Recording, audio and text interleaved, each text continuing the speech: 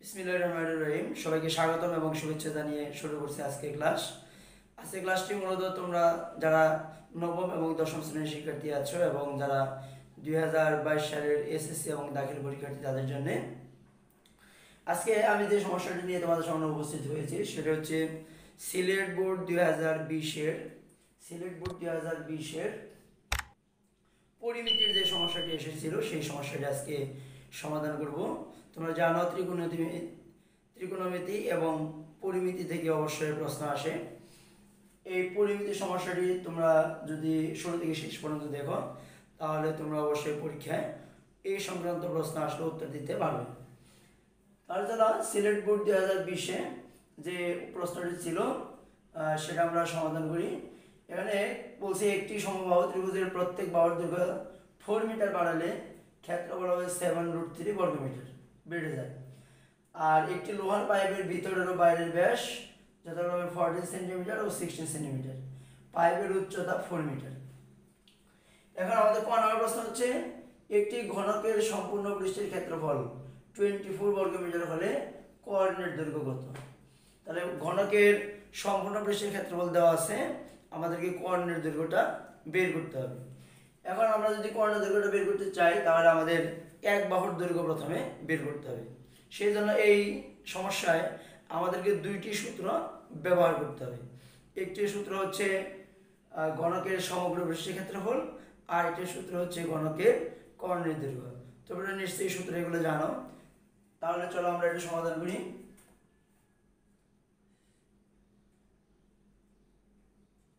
ক নম্বর যদি আমরা সমাধান করি, মনে করি ঘনকের প্রত্যেক বাহুর দৈর্ঘ্য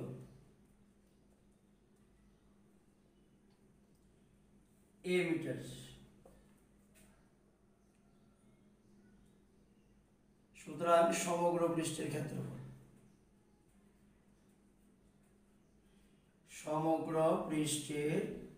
ক্ষেত্রফল 6 স্কয়ার বর্গ মিটার।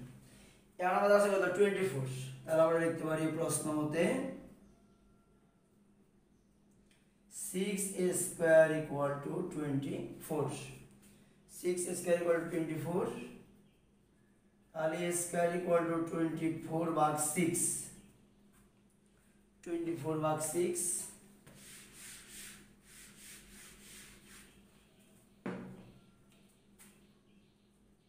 বা a স্কয়ার ইকুয়াল টু 24 কে 6 দ্বারা ভাগ করলে 4, a ইকুয়াল টু √4, সুতরাং a ইকুয়াল টু 2। তাহলে আমাদের 2 হলো প্রত্যেক ধারের দৈর্ঘ্য, কোঅর্ডিনেট দৈর্ঘ্য বের করতে হবে। সুতরাং কোঅর্ডিনেট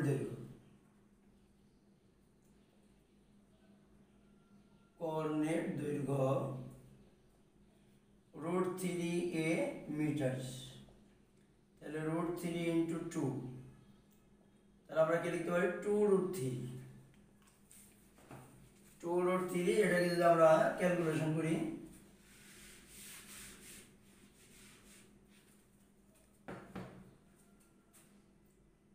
এত মিটার, 2 এবং √3 যদি আমরা গুণ করি তাহলে দেখো 2 × √3 3.46 মিটার অ্যান্সার। তাহলে আমাদের ক নম্বর যে সমস্যাটা ছিল সেই সমস্যাটা সমাধান হয়ে গেল।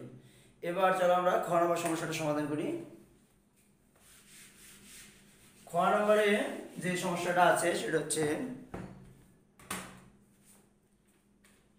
সমবাহু ত্রিভুজটির ক্ষেত্রফল নির্ণয় করো। সমবাহু ত্রিভুজটির ক্ষেত্রফল নির্ণয় করো। তাহলে আমরা সমবাহু ত্রিভুজটির ক্ষেত্রফল নির্ণয় করবো এখানে। আর এক নম্বর যে পয়েন্টটা আছে সেটা আমাদেরকে ব্যবহার করতে হবে সমবাহু ত্রিভুজটির ক্ষেত্রফল নির্ণয় করার জন্য। তাহলে সমবাহু ত্রিভুজের ক্ষেত্রফল নির্ণয়ের সূত্র নিশ্চিত মধ্যে জানা আছে √3/4 স্কয়ার। তাহলে সেই সূত্র আমরা এখানে ব্যবহার করব।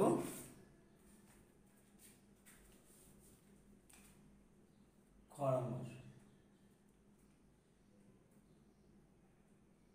মনে করি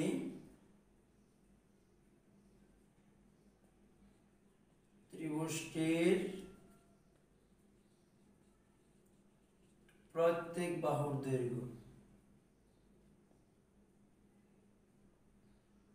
সমান a, যেহেতু এখানে মিটার আছে আমরা মিটার দিয়ে কাজ করব, a মিটার। সুতরাং ক্ষেত্রফল √3/4 a স্কয়ার বর্গ মিটার। ঠিক আছে, আর বলছে বাহুর দৈর্ঘ্য যদি 4 মিটার বেড়ে যায় তাহলে ক্ষেত্রফল 7√3 বর্গ মিটার বেড়ে যায়। তাহলে আমরা কি লিখতে পারি, অ্যাকর্ডিং টু দি কোশ্চেন অথবা প্রশ্ন মতে অথবা প্রশ্ন অনুসারে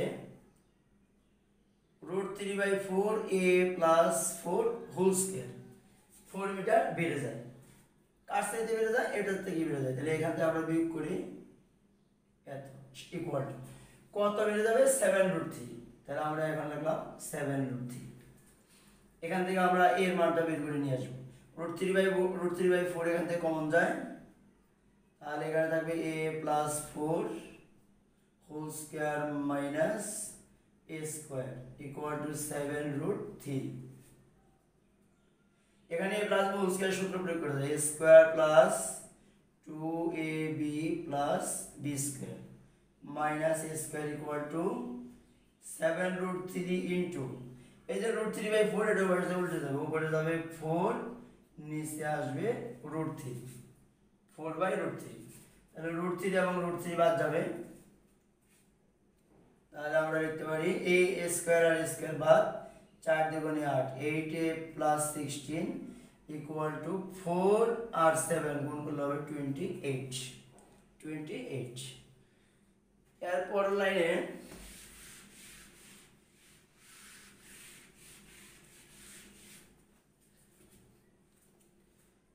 আমরা লিখতে পারি 8a ইকুয়াল টু 28 মাইনাস 16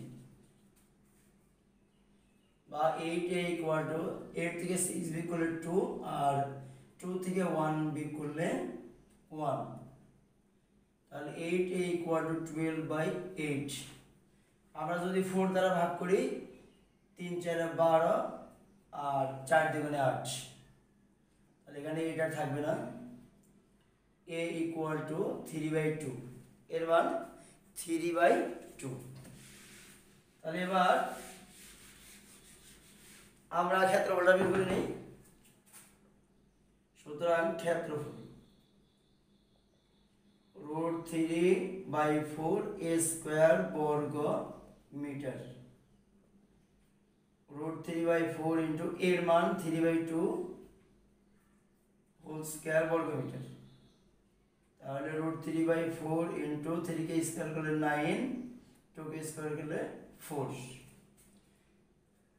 এটা আমরা সরাসরি ক্যালকুলেটরে আমরা যদি ক্যালকুলেশন করে দিই তাহলে হবে, আমাদের এখানে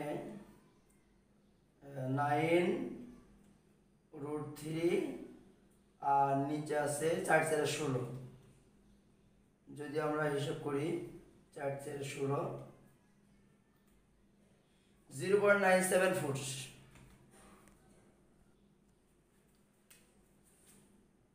তাহলে আমরা এখানে 9√3/16 এটা লিখে দিতে পারি, অথবা এর পরিবর্তে আমরা লিখে দিতে পারি 0.974 বর্গ মিটার।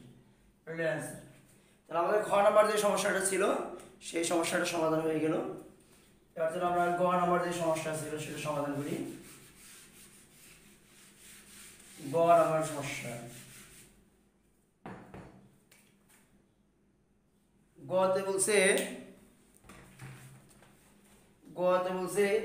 1 ঘন সেন্টিমিটার লোহার ওজন 7.2 গ্রাম হলে পাইপের লোহার ওজন নির্ণয় করো। 1 ঘন সেন্টিমিটার লোহার ওজন, আর এখানে আছে একটি লোহার পাইপের ভিতরের ও বাইরের ব্যাস এখানে দেওয়া আছে, আর পাইপের উচ্চতা এখানে দেওয়া আছে। এখান থেকে প্রথমে আমাদের লোহার আয়তনটা বের করতে হবে। আমাদের এখান থেকে বের করতে হবে। তাহলে পাইপের ভিতরের ব্যাস আমরা এটা দিলাম R1 equal to 14 centimetre. 14 centimetre পাইপের ভিতরের ব্যাসার্ধ ব্যাস 14 সেন্টিমিটার ব্যাসার্ধ R1 equal to 14/2 centimetre equal to 7 centimetre. এরপরে পাইপের বাইরের ব্যাস দেওয়া আছে কত 16 সেন্টিমিটার 16 সেন্টিমিটার। এটা পাইপের বাইরের ব্যাসার্ধ যদি R2 ধরে নেই তাহলে আমরা এখানে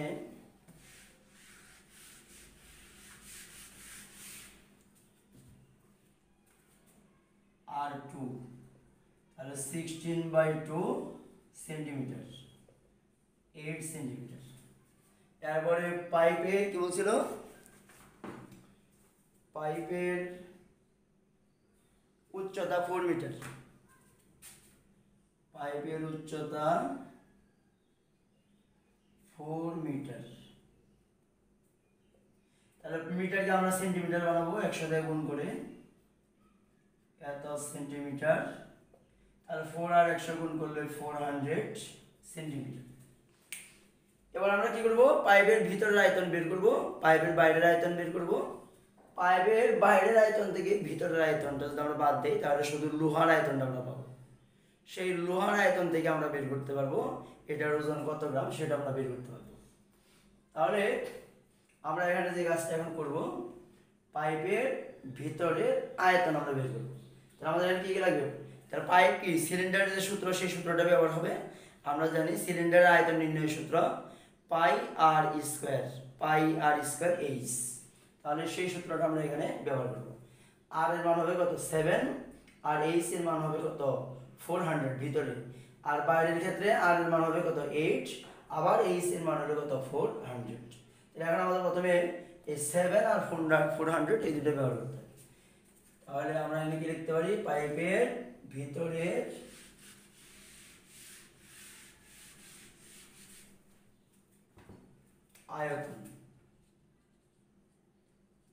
আয়তন সমান পাই আর 1 স্কয়ার এইচ ঘন সেন্টিমিটার। তাহলে মান বসাই দিই পাই মান 3.1416 আর 1 মান 7 স্কয়ার আর এখানে হলো 400 ইকুয়াল টু। তাহলে এগুলো যদি আমরা ক্যালকুলেশন করি 3.1416 ইন্টু 7 স্কয়ার ইন্টু 400 তাহলে এখানে আসছে 61,575.36 ঘন সেন্টিমিটার। এবার আমরা বের করব পাইপের বাইরের আয়তন। তাহলে পাইপের বাইরের আয়তন এটা দেব পাই আর 2 স্কয়ার এইচ ঘন সেন্টিমিটার। পাই মান 3.1416 আর 2 এর মান আমরা কত বের করেছিলাম 8 এইচ এর মান 400।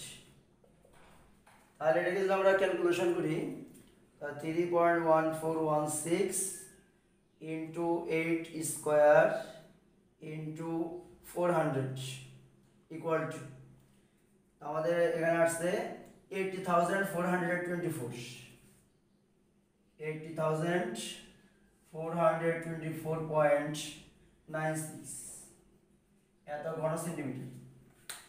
তাহলে আমরা একটা পেলাম বাইরের আয়তন একটা পেলাম ভিতরের আয়তন। এবার বাইরের আয়তন থেকে যদি আমরা ভিতরের আয়তনটা বাদ দিয়ে দিই তাহলে শুধু লোহার যে পুরুত্ব আছে সেটার আয়তন বের হবে। আমরা লিখতে পারি সুতরাং লোহার আয়তন ইকুয়াল টু 80,424.96 মাইনাস 61,575.36 এত ঘন সেন্টিমিটার ইকুয়াল টু। তাহলে এটা যদি আমরা বিয়োগ করি বিয়োগ করলে 61,575 575.36 ইকুয়াল টু তাহলে 18849.6 এত ঘন সেন্টিমিটার। এখন বলছিল কি আমাদের প্রশ্নে বলছিল 1 ঘন সেন্টিমিটার লোহার ওজন 7.2 গ্রাম হলে লোহার ওজন নির্ণয় করা। তাহলে 1 ঘন সেন্টিমিটার লোহার ওজন 7.2 গ্রাম। তা 7.2 দ্বারা এটাকে গুণ করলে আমাদের রেজাল্ট বেড়ে যাবে। সুতরাং লোহার ওজন যদি আমরা বের করতে চাই, লোহার ওজন ইকুয়াল টু তাহলে লোহার আয়তনকে 1 ঘন সেন্টিমিটার লোহার ওজন যেটা সেটাতে গুণ করে দিতে হয়। তাহলে এটাকে গুণ করি, গুণ 7.2 1357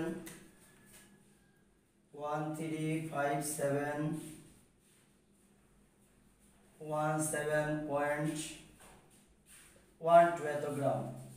135717 গ্রাম। এটা যদি 1000 এর চেয়ে বেশি আছে তাহলে আমরা এটাকে কিলোগ্রামে নিতে পারি, ইচ্ছা করে 1000 দিয়ে ভাগ করি।